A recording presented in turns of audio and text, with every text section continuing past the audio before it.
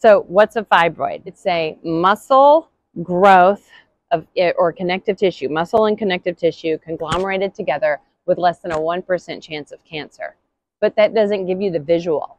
A grape, an orange. This is a nice visual of trying to see how a fibroid can affect you.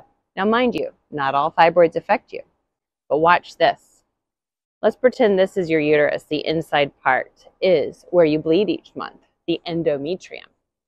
Now, let's pretend there's a fibroid in there.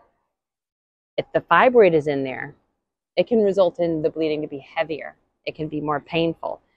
And if it's a huge fibroid, it can definitely do that. Now, it's position dependent.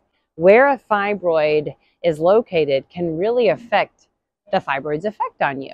Meaning, if the fibroid is on the outside of the uterus, meaning if this is the fibroid and it's just not on the inside aspect, you may just feel a little pressure, you may feel some discomfort, but it's not as profound as when it's on the inside part of your uterus. If it's called a submucosal or intracavitary fibroid, those are the fancy words for it. But just keep in mind, if you have a heavy period, give us a call or make an appointment with your OBGYN if you have further questions. Hopefully this helps you recognize that a fibroid is not necessarily bad.